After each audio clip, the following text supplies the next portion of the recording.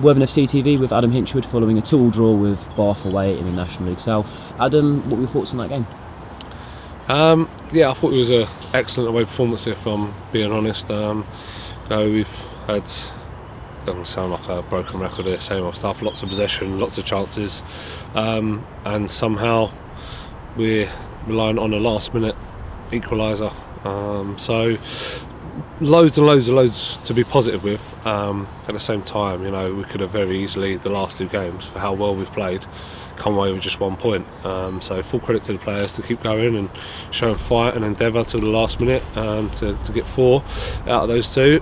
But definitely feel like it's a missed opportunity. There's not many games in the league today. A real strong contingent travelling down on a work day at 3 o'clock. Unbelievable crowd here today. And yeah, it just feels like 2 points gone, unfortunately. On the positive side of that, we spoke at points this season where it's felt like maybe the battle hasn't been there for the full 90 minutes. And it's 2 games in a row where the team have battled right to the end and got something out of these games, which, as you say, have been good performances. So there's obviously like a positive that the team's taken on that sort of mindset. No, definitely. I mean, I've been a bit critical of like the team spirit and stuff like that. So I think you've got to have an element of team spirit and togetherness to get last minute goals like we're doing. So that's obviously really pleasing. But like I say, I think we should come in at 2-0 at half time. We have at least 2 really glorious chances, which just a bit tame on our efforts today, unfortunately. But yeah, I mean, lots of forced changes today. We've got illness going through the camp at the moment, which is hopefully not going to hinder us too much going forward with 4 hours or whatever it took to get here.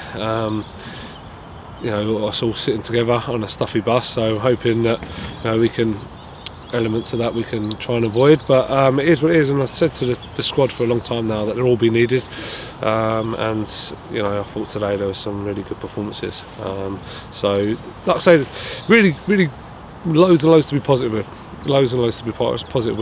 at the same time we've got to expect a little bit more, and feel like it's definitely a point gain. I suppose we've got to look at it scoring so late, but with the chances that you create, I think it typify it today with Ollie Pearce's one where it's going in, it hits Miki's heel and then goes out for a goal kick, and then they go down there and get like a penalty, which was a good challenge in my opinion.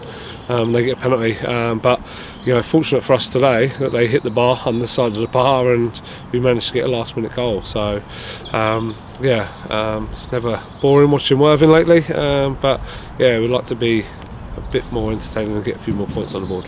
Yeah, I mean, it's the fine margins though. Like you say, it could have easily been lost in a performance that was strong today. It was very good, both halves. Second half especially, it felt like we grew into it, and it feels like we have done the last couple of games. Maidstone was similar, last weekend was similar as well, Boxing Day, sorry.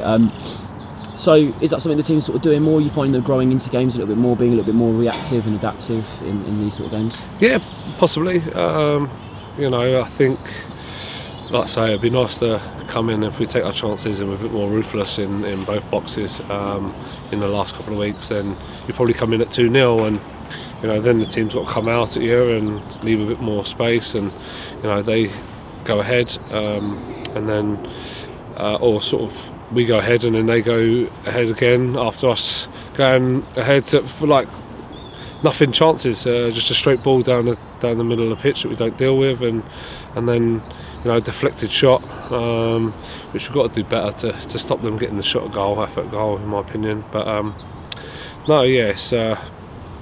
It's a good one for us to analyse. Like I say, lots of positives, but still, we want to be better, and we'll keep on pushing for our performances to definitely be better moving forward.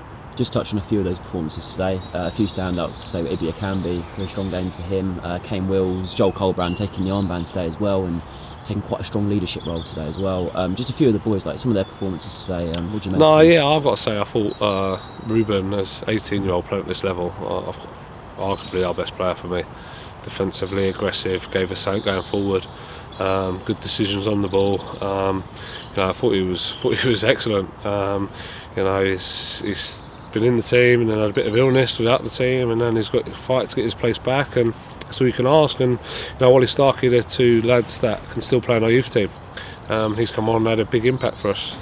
So that's all you can ask. I thought again, like Dan Bowery, who's been waiting patiently. Been waiting really patiently for his opportunity. He's been training so hard. He's been aggressive. Everything that we've asked of him, we've seen improvements in training, and I thought he was excellent today. He was, the player that we want him to be. Aggressive in the air. His passing was good. His longer passing could have been a bit better at times, but it was a real good performance, and I'm hoping now that will give him a lot of confidence, and he can have a good run in the team, and now it's about these boys being consistent. Can they be consistent at this level over a run of games? And if we can do that, then it bodes well for our squad.